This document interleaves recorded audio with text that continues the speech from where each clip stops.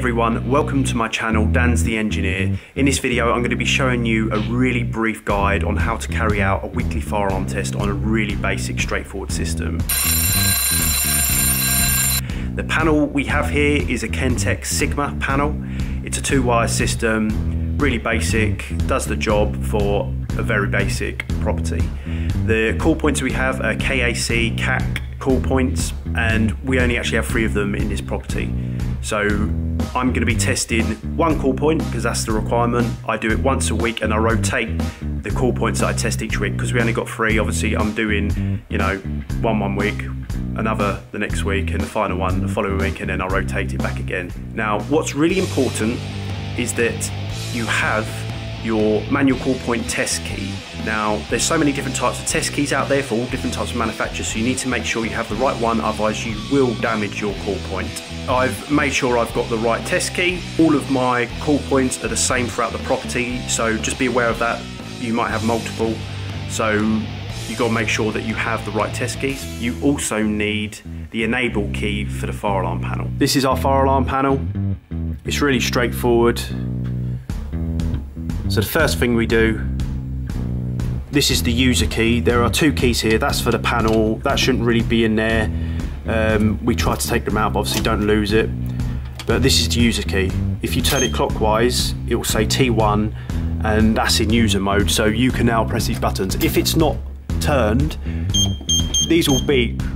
But you can't actually do anything. You can't, you know, if it was going off, you can't press silence. So you need to make sure that your key is in the on position clockwise and it says T1. When you do that, it will beep every now and again to let you know that it is in user mode, just like that. So, very straightforward. I actually have my call point here.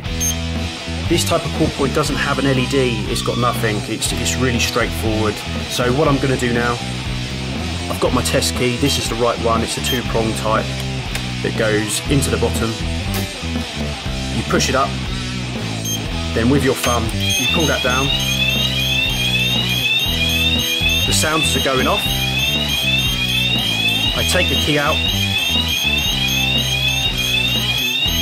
I push that back up,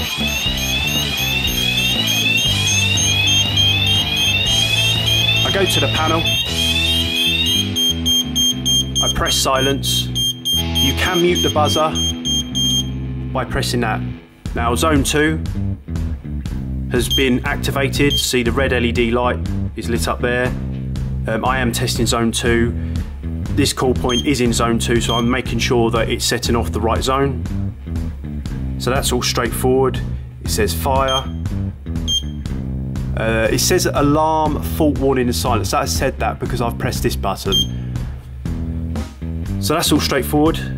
I have reset my manual call point by pushing it back up. I have to do that first before I can do anything else. So I'm now going to press reset.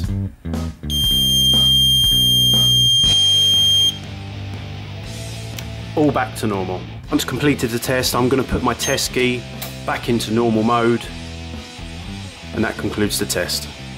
Now once you've set off your fire alarm, you need to walk around to make sure that the sounders are sounding everywhere that they should be. You need to be familiar with your system and where the sounders should sound.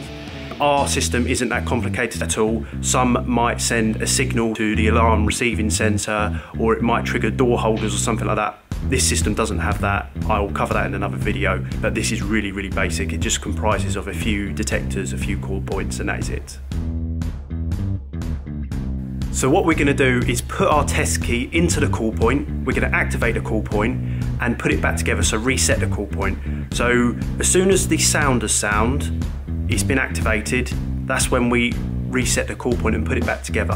I'm then going to go to my panel and check that the panel's in fire, it's lit up in fire, and the zone light that the call point is in, this is zone 2, so I'm making sure that that red LED light is lit as well.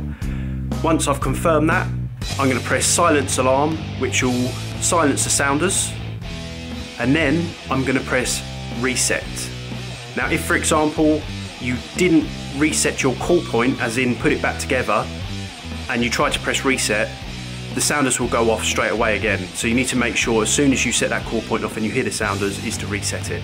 Once I've completed the test, I'm going to note down in a logbook what call point I've tested, the date, and if there are any defects. There wasn't any defects on this one, so we're just going to say it's all okay. I hope this video has been useful. If you've got any comments or queries, please leave them in the comment section below, and I'll try and get back to you as quick as I can. I do have another video on fire alarm weekly testing, which is much more in detail on sort of more complicated systems, whereas this is just designed for, you know, really simple, basic fire alarm systems. If you haven't done so already, please subscribe to my channel and give it a thumbs up if you liked it. Bye.